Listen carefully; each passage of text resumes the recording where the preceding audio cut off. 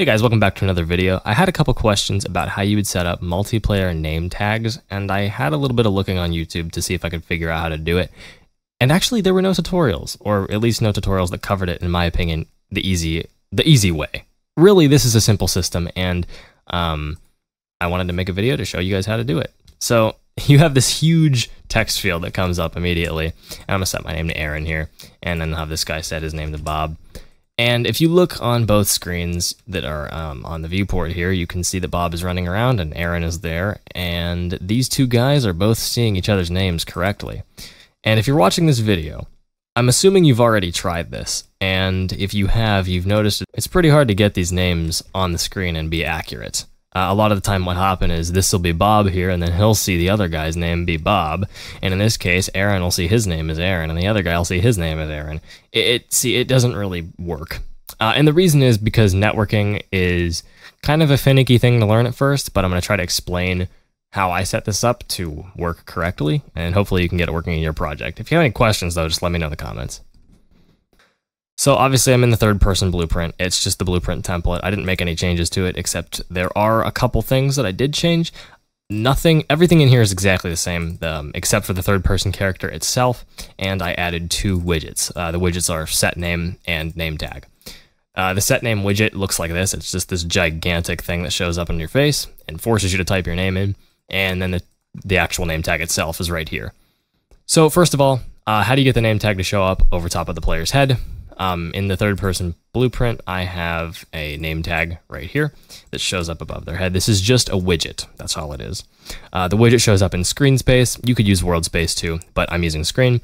And then I have a draw size, which the draw size, the way I'm actually setting that up is I have an overlay, which you can use a scale box to keep it in order. And this overlay is just 230 by 55. This is 230 by 55 as well.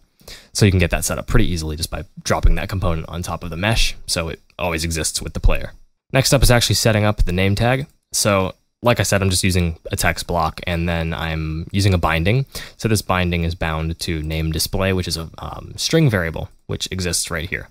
No modifications are made to it. It's not replicating. You don't have to replicate this variable because this variable is actually set on the server in another place. So it's not replicating within the instance of the widget, if that makes sense, but it is replicating within the instance of this guy.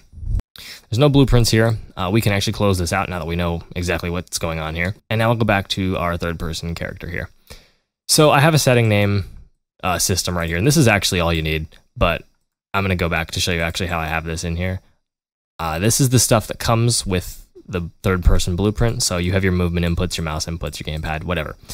This will probably already exist in your project if you're new to the engine, but the set name right here, this is where I'm kind of controlling everything. And these functions are ran within this. So we have two events. These are custom events. This one's ran on the server. This one is multicast. You can see that this is just standard ran on server. This is just the multicast system. And we are going to call these events from within a place where we can set this name to change to variable. So we go back to our widget here where we set our actual name, and at the bottom here we have a binding.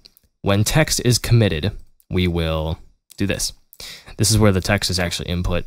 For the commit method, we're going to use onEnter. When the text is entered, we're going to remove the widget from the screen. We're going to go to our player controller, and we're going to turn the mouse cursor off because we actually turned the mouse cursor on originally so they can click it. We cast to the third person character based on the local player controller. Player index will always be 0 because when you're running this event just runs on the client when you're publishing this text up to the server. And then we actually run the command. So we run this event that we have set on our server. The name to change to variable is just whatever text is put in here. So it changes to this name. And when we double click on this, it will take us into the third person character. And literally all it does is it moves that string to this event, and this event is the set name all. Double click on this. This event is ran on the multicast, so it's told to all clients, and it gets the name tag. This variable right here is a reference to our component. So this is actually the widget.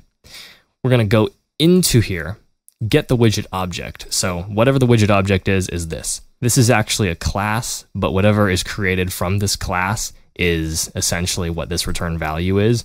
So it's what exists on the screen. We cast to that, which is just casting to the name tag. And then we're going to set this variable. We set that within all clients. So essentially what you're doing is you're saying, hey, my name is this, and no one cares because they can't listen to you. You're a client. They're never going to listen to you. Clients only listen to the server. So you need to get server authority permission, essentially, to say, hey, server, my name is this. Can you tell everybody else? And then the server confirms that and says yes. So this is where you push your name in.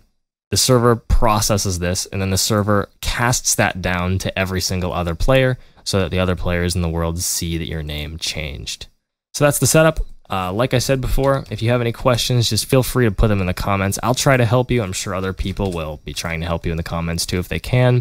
Thanks so much for watching. Don't forget to like and subscribe, and I'll see you next time.